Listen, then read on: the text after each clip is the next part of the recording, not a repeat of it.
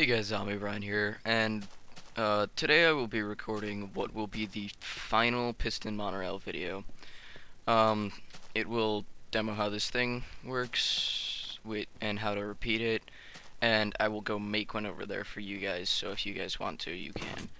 Um, a lot of you guys asked me how much this thing can push, and it can push quite a lot. You can, well, obviously 12 blocks worth, but this is about this is a pretty decent amount, I would like to think. um a lot of people were saying that this is slightly slower than walking, so why use it? Well, can you store your crap while you're walking, or have your friends ride along with you? Personally, I think that's one of the upsides to it, but yeah. So just gonna tell how fast this is going. It is about 1 or 2 ticks slower than walking. So really, there's no point in not using this. And if you want to use a minecart rail, go ahead. This is just an alternative.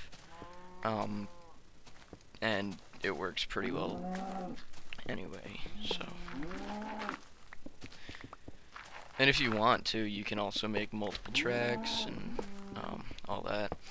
So I'm gonna go ahead and make this tutorial video as well. So what this redstone system to repeat it is, first off though, is wire gets strung out of ways. Banks left has to go into a repeater, and then goes around and then goes back and keeps going. There has to be this space here so that this doesn't carry over and just power itself on infinitely, and they have to be offset by at least 1, otherwise it won't go past. I figured out what was wrong with it. These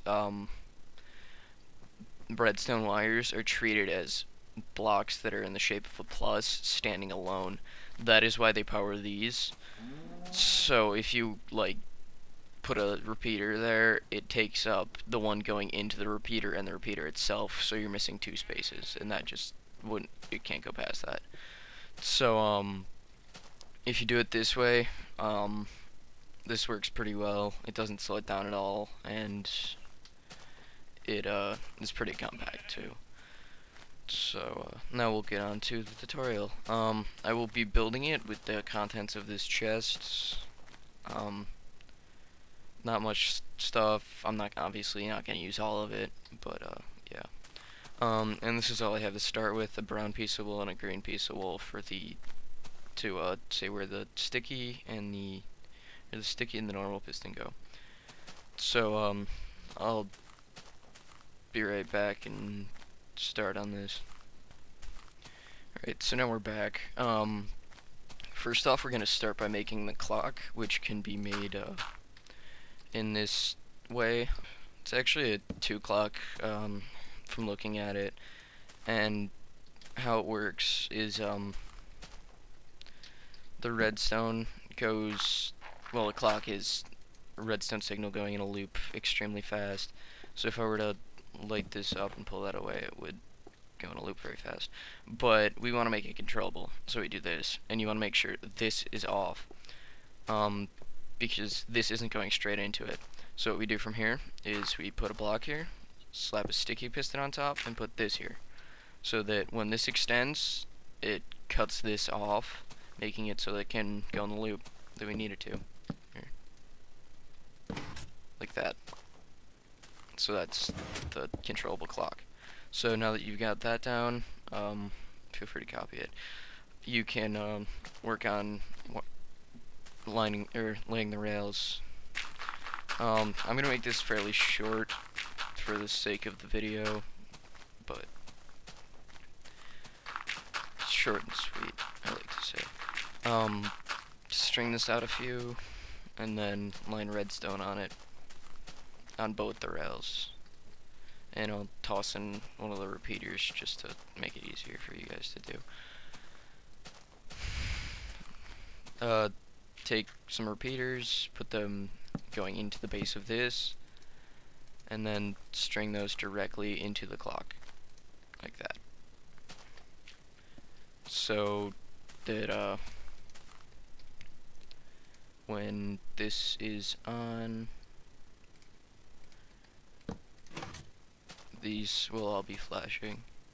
And I think we should make our clocks, or our repeaters here, because the signal gets stopped just a bit short. So, to do that, you do this, add one of these, and punch that out first, and then you can extend it. And this won't slow it down, and it works pretty well in my opinion. So, make sure they aren't lined up, otherwise you'll have a problem on your hands.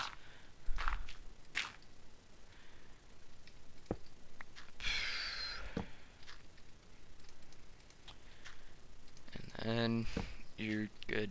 And that's how you repeat the signal.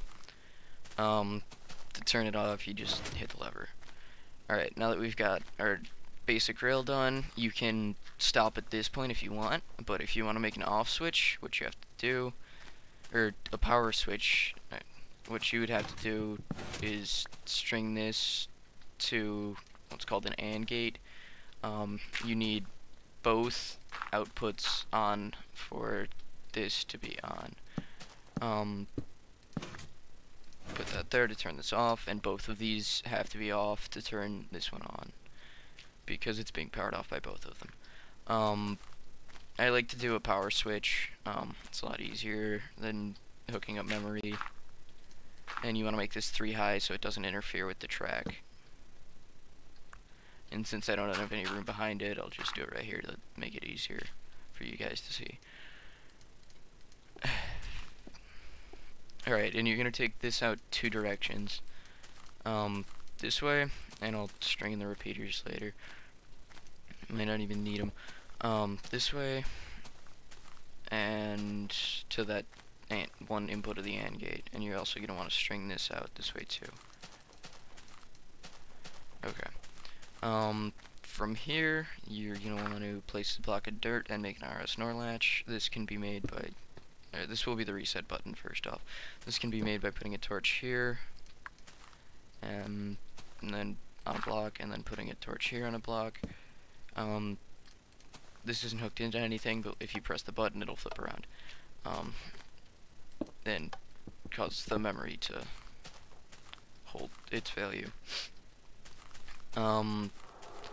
This is the output of the RS NOR, so I'm just gonna make this easier by extending it,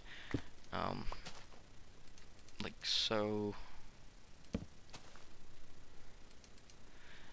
That's the output, or no, that should be the reset of the RS NOR. So that should be going into this block. But here's the tricky part. You have to wire this over to this torch. So that's gonna be the hard part. I will probably, you know what, I will do this. Make a bridge over it, like so. And I'm gonna steal this torch, just to brighten it up for you guys. Yeah, not there. Alright. Crap. You don't want these wires crossing either, and you don't want them coming in contact. So what I like to do, and this needs to be on a delay anyway, is just put 2 repeaters here so they don't come in contact, and it just gets power from the torch. And goes to this AND gate.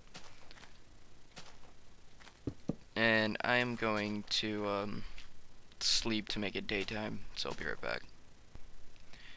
Alright, to continue this, what you need to do is obviously test it. If I were to turn this on, it would not power off this AND gate right now. So what we have to do is invert this, and that won't matter because and you need a torch and then the wire.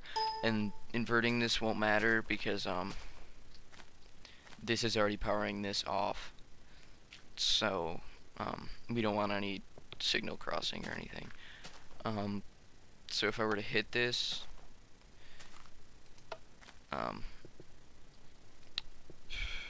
it should reset the RS NOR, but it's not. Oh, you have to invert your RS NOR latch by doing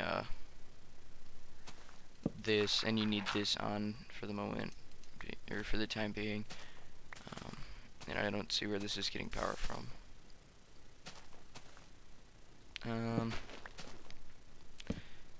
Oh, it's looping. Alright, this is picking up power from here. So to prevent that, all you gotta do is this, and redirect the current to up top here, without screwing with any of this. So I gotta get this from over here to over here. I'm just gonna dig down. Make it easier to do it over here, I think.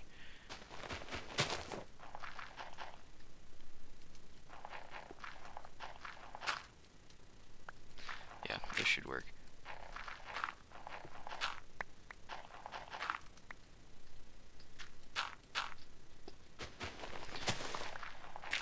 Alright, so now that you've dug down, you can run that to there. I'm not the best with redstone, as you can probably tell, so oh, I forgot to hook a torch up. Darn it. Mainly because I don't really do this often, so we need this to be inverted because we want this torch to be off. So what we do is power this, and when we flip this switch, this will this should go on, but I overdrove the clocks, so I'll just fix that.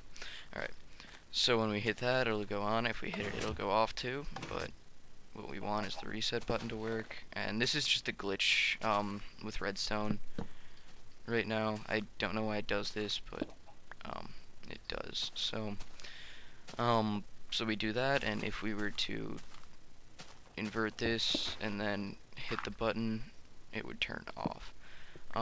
You do have to do this in a specific order because this is memory, and if you mess it up, it's not going to work right. So what it is a power switch going out in two directions, one to the one torch of the AND gate, the other inverted to reset the RS NOR latch, and then the RS NOR goes around, obviously. But right now, since it's on, it goes down over here, across, invert again, and to this torch. So if we were to flip this lever up, it would reset the system, and then if we were to flip it down again, this would all turn on. So I seem to be having the stupid glitch with the clock, so all you gotta do to fix it is that. I don't know why that happens though, so I think it's a north-south glitch thing. But we're gonna turn this off real quick. Put this one here, and put this one here, and then just for the sake of putting rails down, we'll do this. You do need two rails here though, otherwise you will get pushed through into the piston, because the minecart doesn't know where it's supposed to be going. So we'll do one of these. Hop in. Hope the clock isn't broken. What? Yeah, this is a north-south glitch thing though. All you gotta do is that. Hop in your minecart. Compared to walking speed, depends on how well the clock is working really. Like right now mine's pretty bugged and it's not working to the best, but this is probably this is the finalized design of this. I will be putting this to rest as soon as this video gets up. So I am done with these Piston Monorail videos. A lot of people were also complaining that the older designs are way too slow, and I compensated with this. So this is the finalized design, and I quite enjoy it. So, I'd like to thank you guys for watching. Please rate, comment, subscribe, and feel free to make these on your single player, on your server, whatever. My name is Zombie Ryan, and I will see you later.